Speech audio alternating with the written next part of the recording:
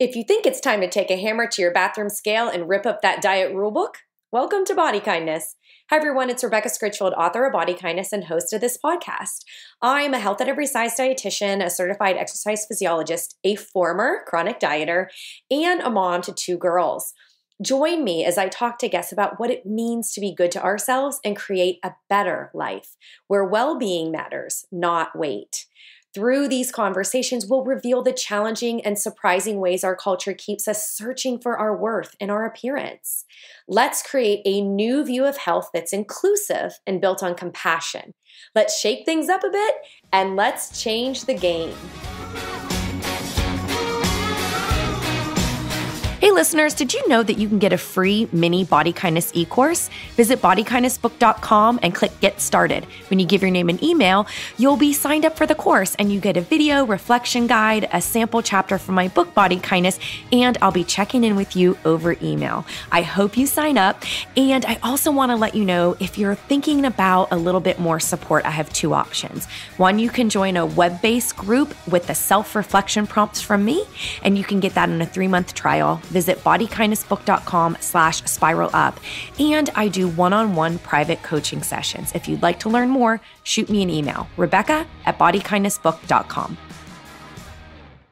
Or, I've been called animal names since I was in 5th grade. So it's nothing new. These people haven't gotten more original, but Landwhale is one of them. And I was like, yeah, whales are awesome. And I live on the land. And I think I need to wear a swimsuit on the cover of this book. So we made it happen. That was Jes Baker. Jes is a positive, progressive, and magnificently irreverent force to be reckoned with, who preaches the importance of body autonomy, self-love, mental health, strong coffee, and even stronger language. And on that note, I will give you the heads up now that although all my episodes are given the explicit warning that this is definitely one for the old headphones should you be around wandering ears or in public places where you don't want to hear some language, because it did come up. Anyway, hopefully you already know Jes Baker, the militant baker, and you're already following her. You're already a fan. Hopefully you've already read Things No One Will Tell Fat Girls. And hopefully you have already pre-ordered or will be ordering right now her latest, because it is out. It's called Landwhale, on turning insults into nicknames, why body image is hard, and how diets can kiss my arse. Anyway, you are going to love the show today. I love Jes Baker. I'm going to make sure you get a link to our original interview where she's the first one who really got it clicking for me about how to erase diet culture. You really need to address fat phobia, and I'm forever grateful for her to that. We spent most of our conversation today centered around a few of the chapters in her latest Landwhale. Chapter 8, it's about health at every size, hot mics, and other things I learned about the hard way. Also, Chapter 9, I never owned a body, and Chapter 13, so have you ever thought about dieting? And I think you're going to get a lot out of this conversation. I respect Jes Baker so much, her past, present, her vulnerability, her honesty. I think you're really going to love Landwhale. I think you're going to get a lot out of our conversation here, but there was so much that she covered in her book that we just were not able to get to. And this is a real a vulnerable memoir for her. So she writes about her troubled relationship with her stepfather and his own body image issues, overcoming her fears of intimacy, physical and emotional. And she talks a lot about trolls, which is where her title came from, but I'm so excited for her to talk to you more about that. I also love her shout outs to many fat women who are serving as role models of body acceptance. For her, and many of the ones she listed, I am already a fan of, or have interviewed, or would like to interview soon. And yeah, I really just think you're going to appreciate how she takes a thoughtful examination of the stigma around weight loss surgery and the fat positivity community as well.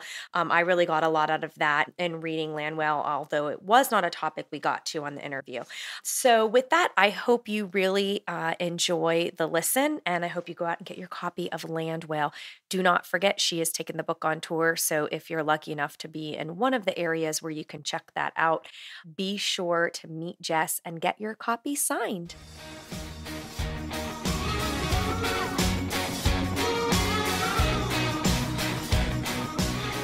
Hey, Jes, welcome to Body Kindness. Hey, thanks for having me. I'm so excited to talk to you again. And I am going to make sure that in these show's notes, I give listeners the link to the first time you came on. And you were actually my first repeat guest.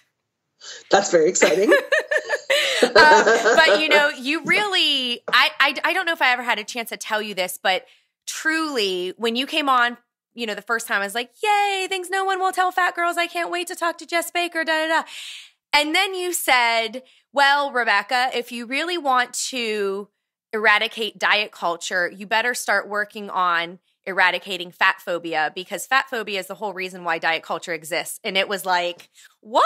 What did she just tell me? And no one ever said that to me before. And it literally changed everything. So thank you. That sounds like something I would say. And also that's very blunt. I'm glad it hit well and didn't punch you in the face. It was like ice cold water on the genital areas. It woke me up. I was kind of like the bidet of like a wake up call. Yes, but the ice cold bidet though. Whoo, oh my gosh, I got to pay attention to this. And Honored. No, I'm so glad you said it, and you were just so right. And it made me become more brave at whether it's using the word fat as an ally, using the word fat phobia, explaining that connection to people. So, yeah, you're quite the life changer, in my opinion. Oh, thanks. So we are now talking about your latest book. This is your second book, and it's out now. So super excited for that. And I would just love to dive in by talking more about the title. So the title is Landwhale, with a long subtitle that I don't remember, but it's like body image is hard and diets can kiss my ass, essentially. Mm-hmm. And I just feel like that title needed to be on a book. And it's, kind of like in a way that we reclaim fat. This is just another way to reclaim fat. Something that, if you're online and visible and fat, haters are going to call you a lot of animal names, or, I've been called animal names since I was like in 5th grade. So it's nothing new. Like these people haven't gotten more original, but Landwhale is one of them. Mm-hmm. And I was like, yeah, whales are awesome.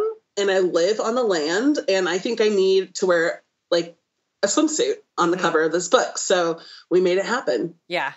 I love the cover. I'll never forget when I first saw it, and just the whole thing about it. It is like 2 middle fingers really high at anyone who's ever just tried to make you feel like a piece of shit about yourself. It's like, screw you, screw the insults. Here I am, unapologetically me, myself, smiling, happy.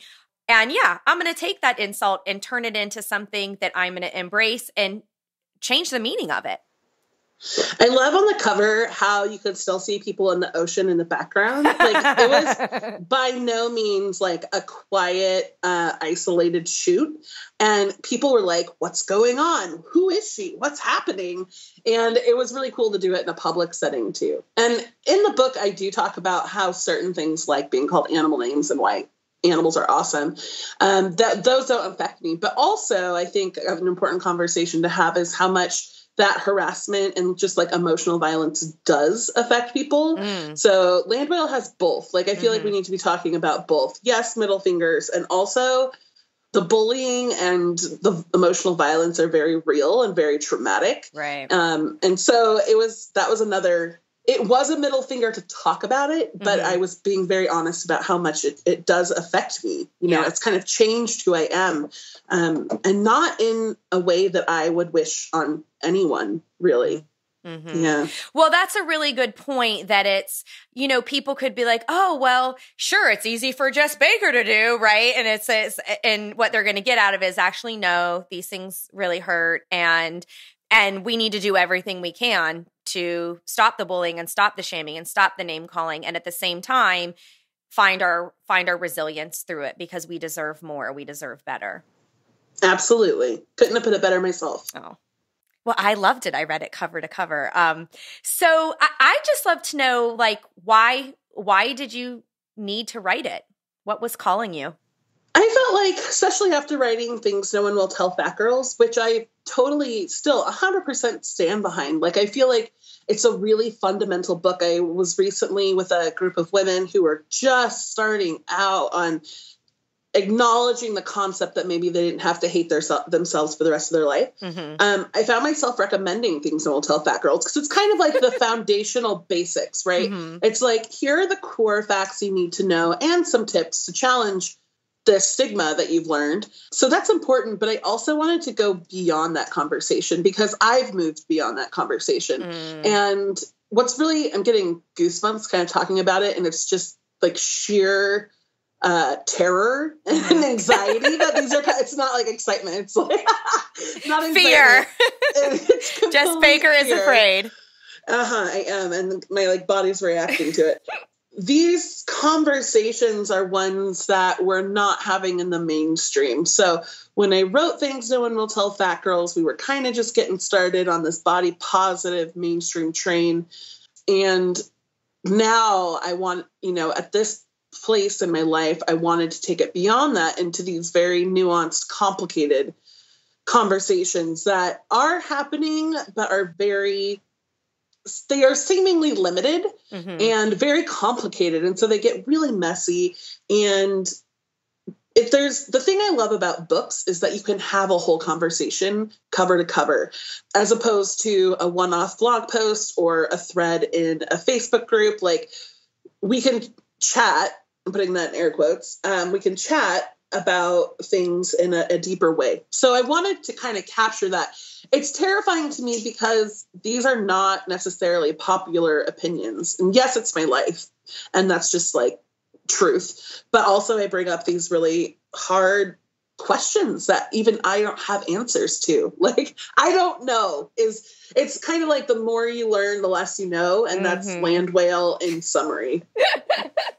Well, yeah, you did bring up a lot of important topics and shared a lot of, your personal experience, which I think really helps readers. I think readers want to connect, and it helps us emotionally, kind of feel heard and seen. And so, like, I think that they'll get the benefit out of hearing you bring up difficult and uncomfortable topics, but also in a way where readers who have also been there will feel a connection. And for those who maybe haven't been there, might be able to understand and learn and grow a little bit more.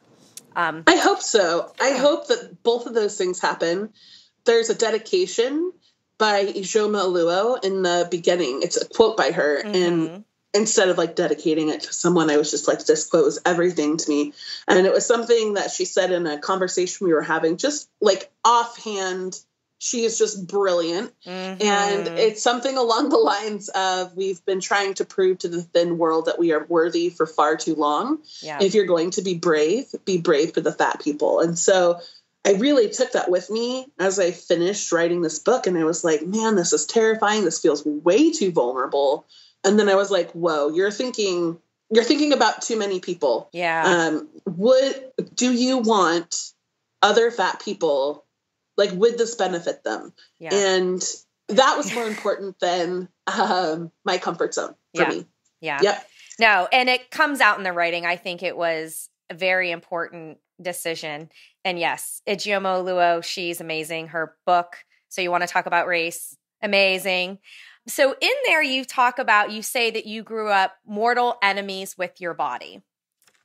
I think a lot of people could probably relate to that. Can you kind of give me a sense of what your relationship is like with your body today?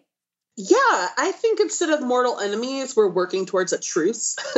Nice. We're working on it. We're not quite there, but I think we both have a lot more compassion for each other. What I've really been trying to do ultimately, like, my goal right now is to connect my mind and my body.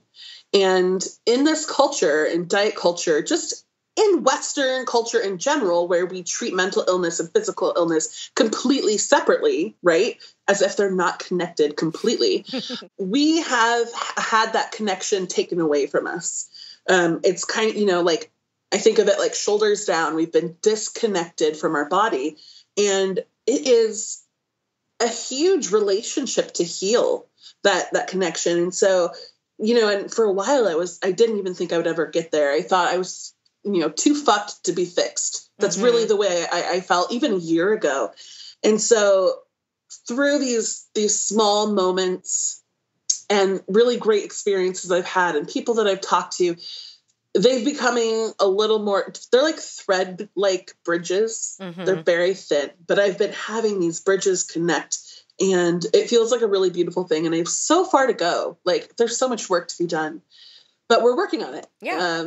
I like that I'm talking about my body and my mind as if they're not me, but it feels we're all working together as a team. You're all in there. Yeah. We're like, all right, we need to sit down and process this shit together. So we're having that conversation, my body and I. It's great. Yeah. And it reminds me of like the idea of evolving, like if we stop to be like, okay, if we stop to be like, oh, our bodies are projects and we always have this work to do, like as opposed to just all your experiences help you learn and grow and evolve in positive ways. And so, like you seek out what's the next helpful thing that my mind and body and my soul, need. Yeah. What you talk a little bit about body liberation, and I love how you talk about you say that it's okay to not know. But what would body liberation mean to you personally?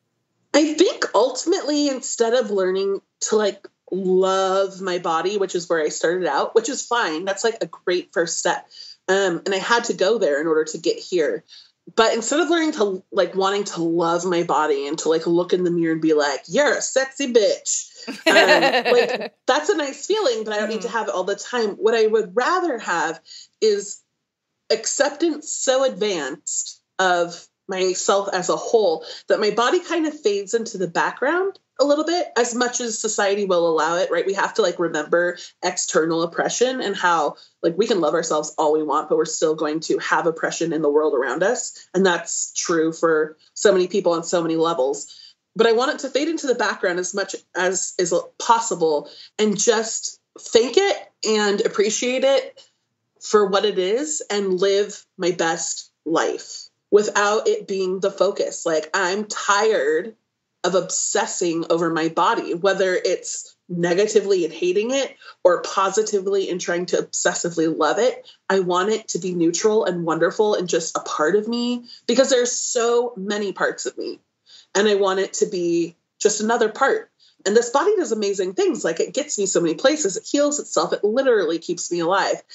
There's so much life to be lived that I want to be able to focus on that. Mm-hmm.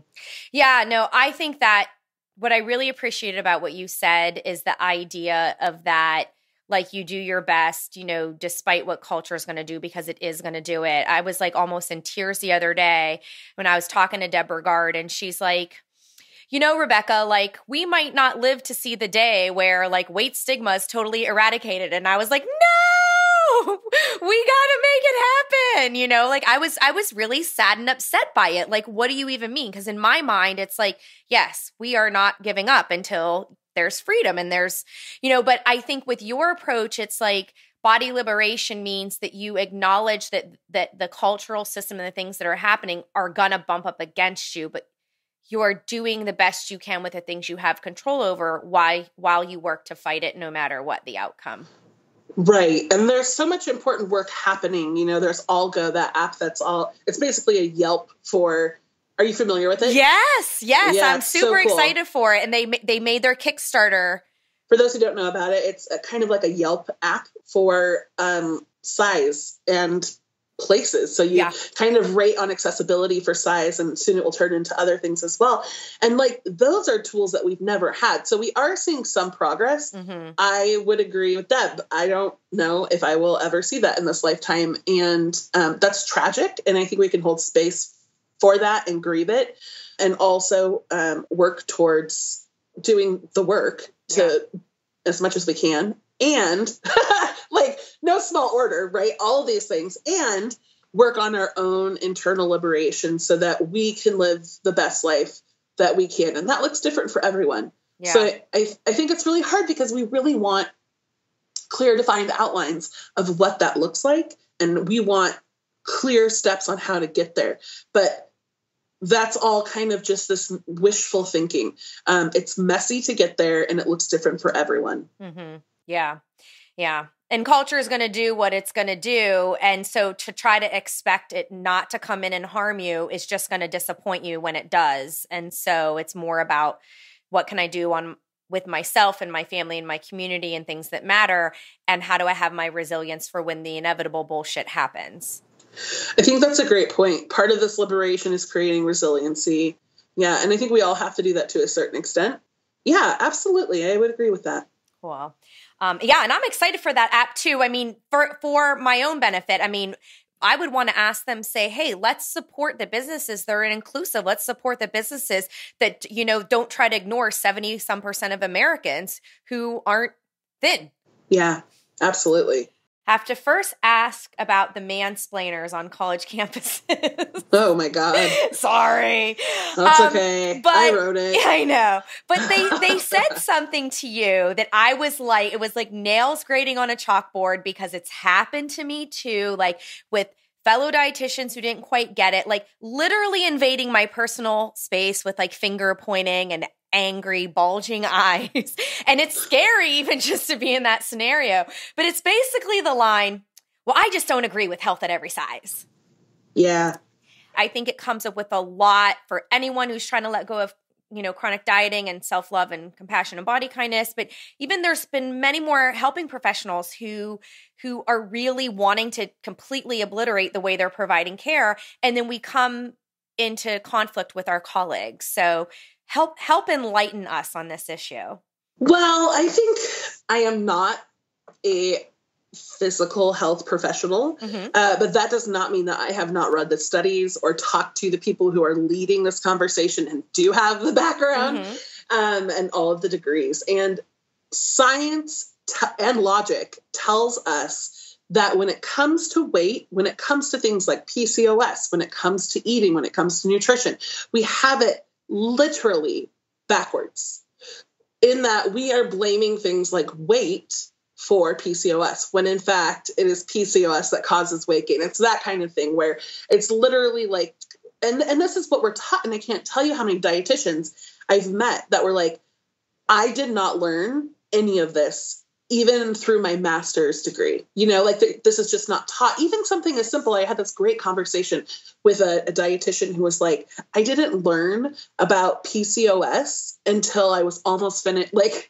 this diagnosis that so many women have. Yeah. I didn't learn about this until I was almost through my master's degree. Yeah. Nobody talks about it. So it's this missed conversation. And you can talk to a lot of people about why this happens, but essentially behind the fact, I think it's really important that we remember that medicine and dietary everything and clinicians and eating disorders and all of that, it is not a nonprofit. We're looking at something that is supposed to generate money. And dieting is the most brilliant scam of them all, because essentially you are starving your body or depriving you, restricting. So your body is trying to keep you alive. And what we see is that diets don't work. And not only do they not work, you go through this hella traumatic experience, your body freaks out, and then you ultimately end up gaining more weight, which then makes you diet again. And it's just perpetuating the problem they have sold you this diet to solve. And so it blows my mind that we're still teaching things so backwards. And, there's nothing more dangerous to me than like a pre-med student, because they're young, their frontal lobe's not fully developed, and they have like an amazing amount, like a little bit of information, an amazing amount of hubris because they're in academia. And those are the people that challenge me the most. But you will find dietitians with PhDs who have never heard of this concept.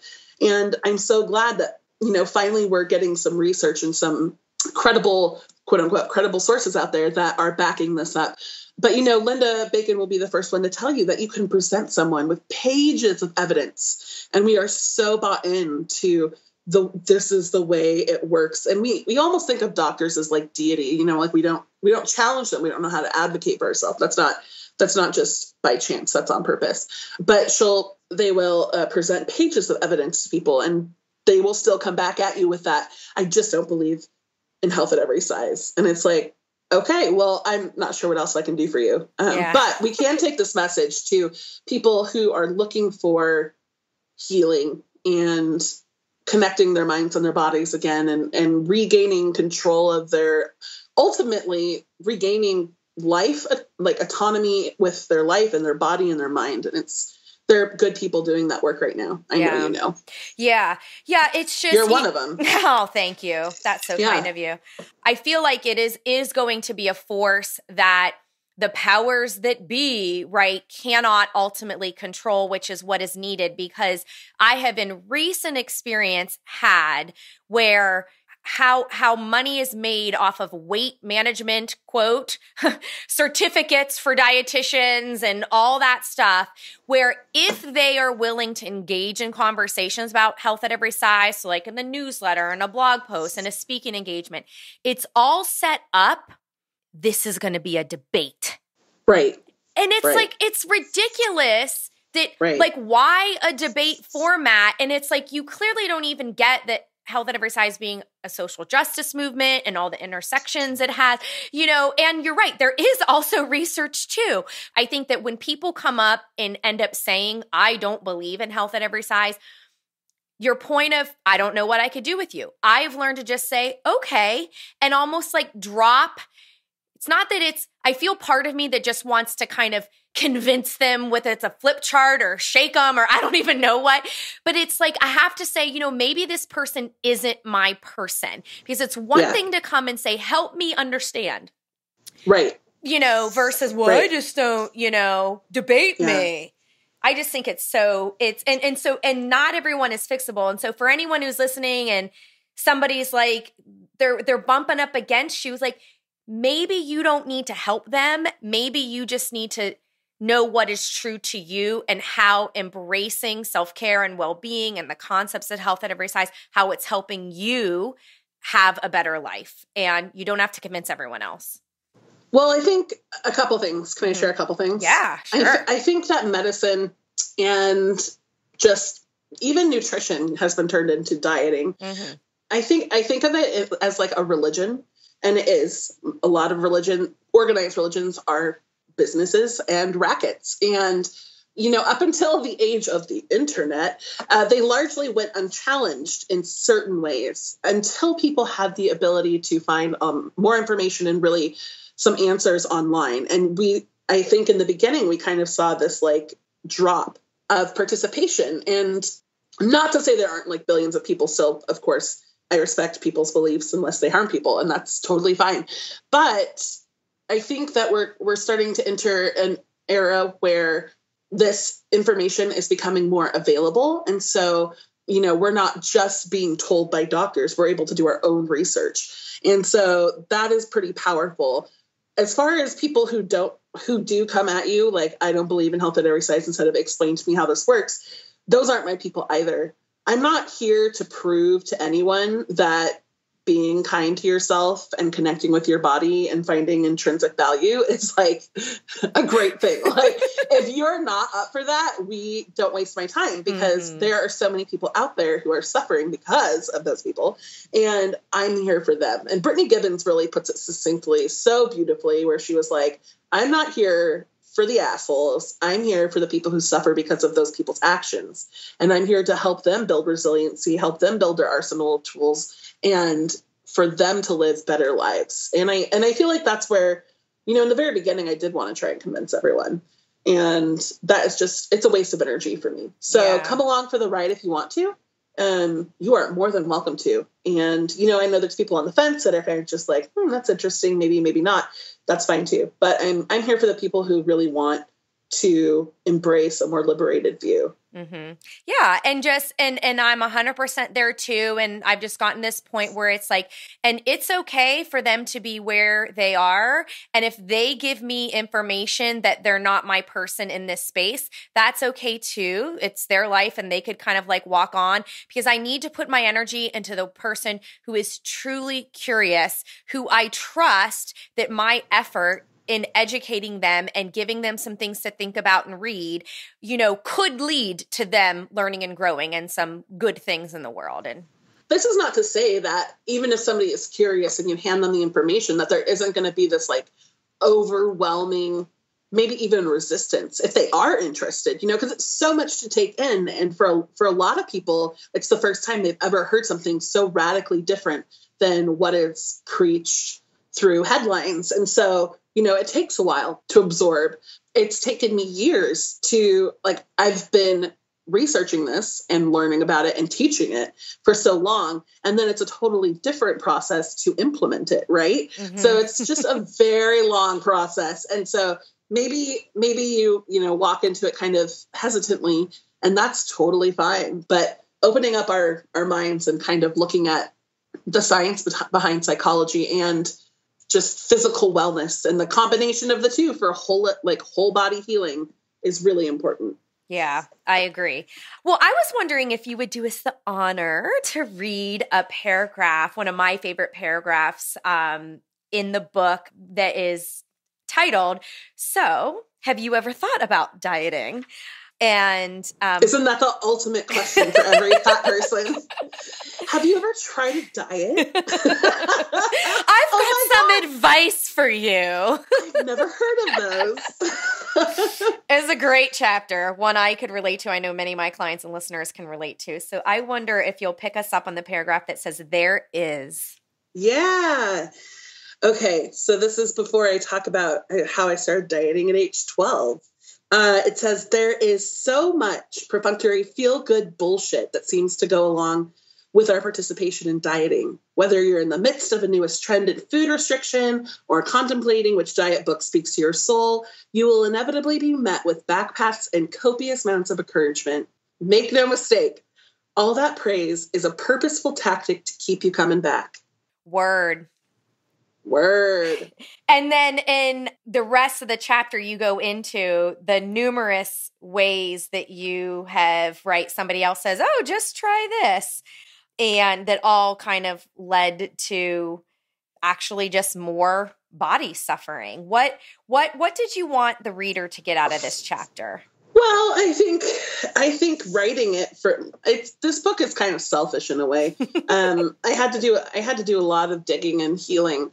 There was some satisfaction that came out of writing out what I did to my body for so long and putting it into words and being like, what bullshit, when you take a step back. So for me, it was, maybe that's a takeaway for a lot of people, is feeling sad, drink Slim Fast, feeling unhappy, drink Slim Fast, feeling happy, drink Slim Fast. What were we doing to ourselves? My God. But I think too, a lot of us have been there, we try one and it doesn't work. And then we try another and it doesn't work. And then we try another and it doesn't work. And the interesting thing that I've gained with this perspective is that my body, if I didn't diet, if I didn't grow up in a world that told me I was broken, since I could understand the concept of fat and what it meant, if I didn't diet in order to try and change that, because 95% of women don't naturally have the bodies we see, in the media that we praise so much. So I'm definitely part of that 95% because diversity exists. But if I didn't have all of that and I didn't go on all these diets and I didn't wreck my body from the inside out, I think that my body would be more conventionally sized, which is fascinating because now this diet culture has created a body that is less within its bounds of acceptability. And it's given me this opportunity to embrace it as it is. And it's almost like a curse and a blessing. And I think it's really interesting. And I'm all for it. I'm game. This is the body I have. I'm so grateful to have this body. And, it's kind of forced me to be size and weight is irrelevant completely when it comes to so many facets of my life. Does that make sense? Absolutely. I mean, look, we have life is a gift, in and of itself. And we are always thinking and feeling something with our very human brains. And we are emotional creatures. And yeah, it's what is it that we want to be doing here? And the amount of time we could spend in a negative space conforming trying to conform and never feeling like no matter what we do, it's ever going to be enough, is it keeps us stuck in self-blame and self-shame. And as opposed to, I am not fucked up, culture is fucked up. What can I do with this realization? What can I do about things now that actually are more in line with helping me feel better, have a better life, let myself feel the love and connections in the relationships for people who want to connect with me and who care about me, but I'm sitting here kind of stuck in my own infinite loop of you suck that was put in there by a culture who never wanted to accept me for who I am. Yes, and purposefully excluded us so that we would constantly try and find that solution, which inevitably would make money. I think that this kind of conversation in some circles would lead to nutrition and then evolve into dieting. And I think it's like this slippery slope. And I want to make sure that listeners know that I am not advocating for any of that. That has no place in my life. And I want to make sure that we are clear that this conversation is very much fat positive. Yeah. But there is a way, I think, to be fat positive and also deal with both sides of the feelings, right? The empowerment and the grief. Yeah.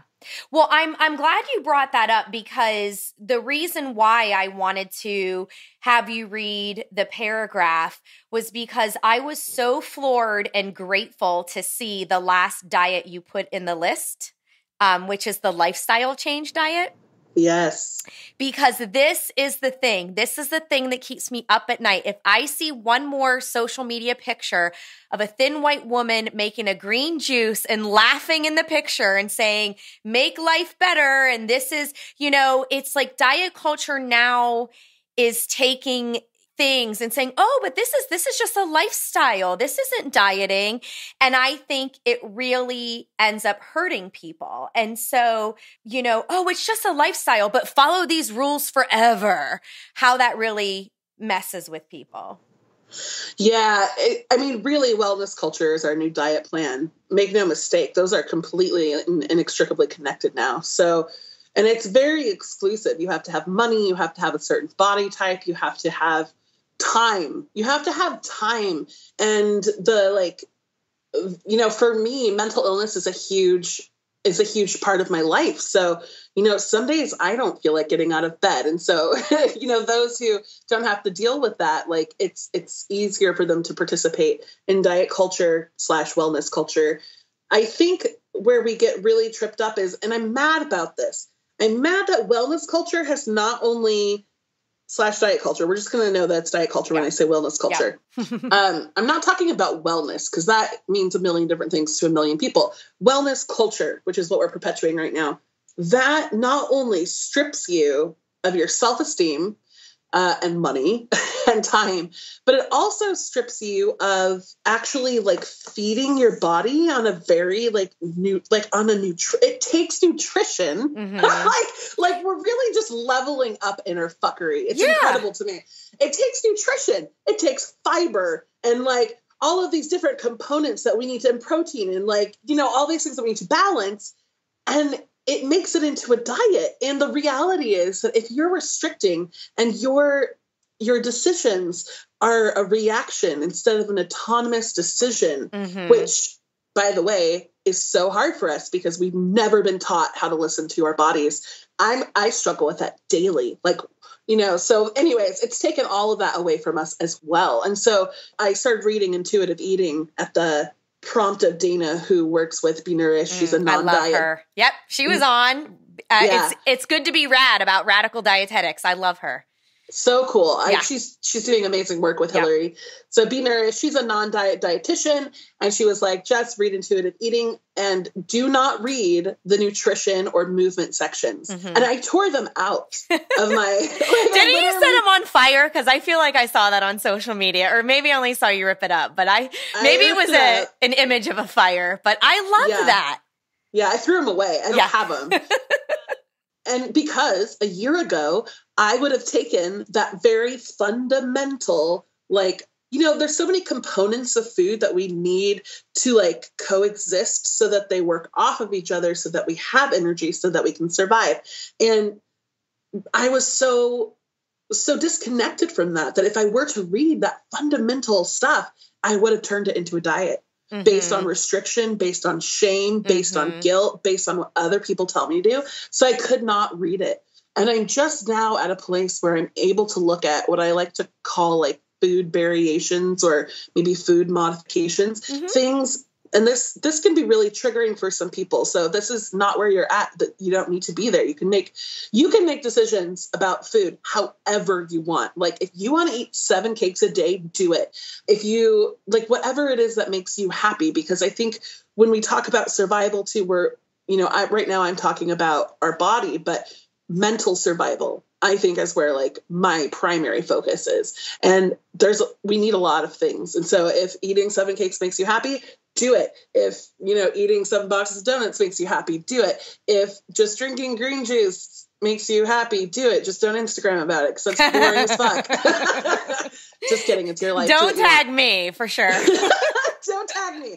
I'm done watching green juice. And so, I don't really blog about this stuff because we're so oversaturated with it.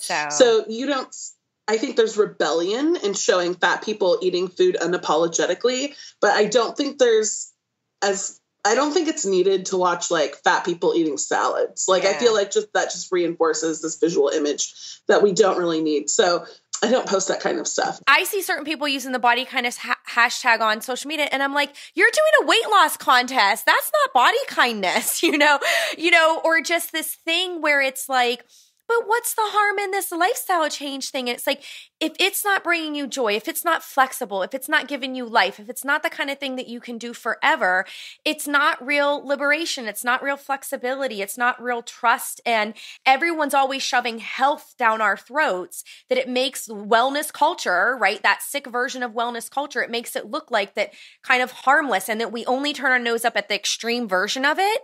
But it's just like, you're just replacing rules with rules, and you're not really kind of working on being okay with yourself and your food and your body. Yeah. Okay. And that's a really great point. I think the things to contemplate just in general is joy. Does this bring me joy? Doesn't matter what kind of joy. Does it bring me joy? And kindness. You mentioned kindness as well. Am I being kind to myself? I think, I have a note up here from Dana that says normal eating is really flexible. And I think that's really important for people to remember. And I realize that talking about food is really triggering for people. I think a year ago, I would have turned this podcast off. I don't want to talk about food because I'm not there yet. So I hope that this isn't bringing up too much shit for people. But I think I'm really mad that we've even destroyed nutrition, like connecting to that so that we can fundamentally survive, because we need food for survival, and we've just ruined all of it. So I am in a place where I'm looking at modifications for food because of PCOS. And it's a very specific thing that's happening inside of my body. And there are things I can do to keep my body feeling stable. And guess what? It is balance. Yeah. And we're not taught balance. And so it kind of blew my mind, because I went to a dietitian that was a non-diet dietitian. And I was like, okay, what would you recommend to help keep my body, feeling stable and energized? And she was like, oh, just balance, no need to take away, just add a couple things here and there, and it's all about adding, not taking away, adding things. And so it just blew my mind. And she in no way was her suggestion restriction at all. And so we really do approach this healing in such a backwards way. Yeah. Well, and it's not healing if that's the approach. I know your time is short. I have one more question. I had a lot more questions, but we're running out of time.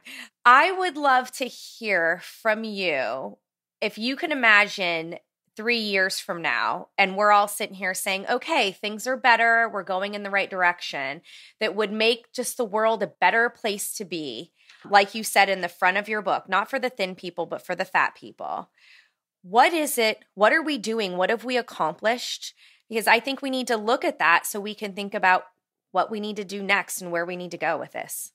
3 years from now is such a short time.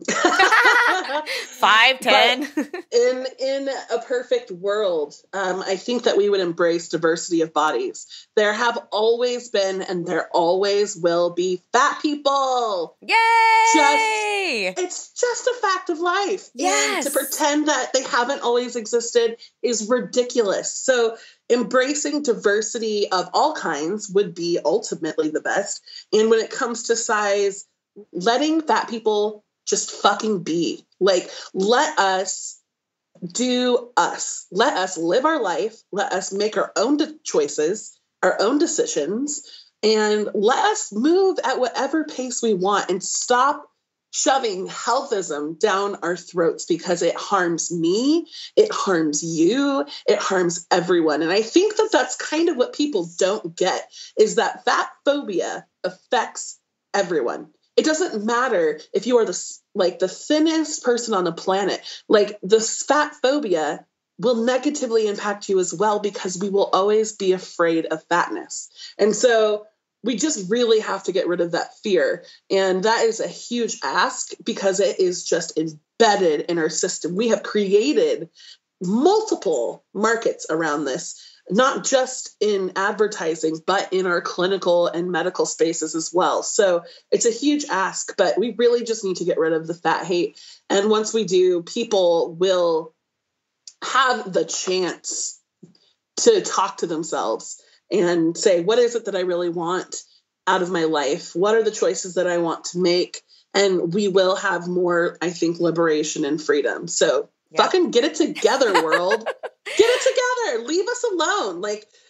Leave us alone and fight this battle against fat phobia with us, because ultimately it works in everyone's benefit. I'm raising my hands at you and saying, yes, preach. I'm showing up to the Church of Jes Baker every day of the week. It was so good and fun talking with you. I know, so the book Landwhale is available everywhere, and I know you're going on book tour. So how can people find out how they can meet you and get a copy of your book in person? So there's a great website for this. Sweet. Everything Landwhale related is going to be at landwhalethebook.com. Landwhalethebook.com. Everything's on there. You can sign up for updates. You can buy the book. You can see tour dates. And hopefully I'll get to meet some of you guys in person. Lots and lots of people. So much good wisdom to share with the world. I appreciate your time today. Thank you so much, Jes. Thank you.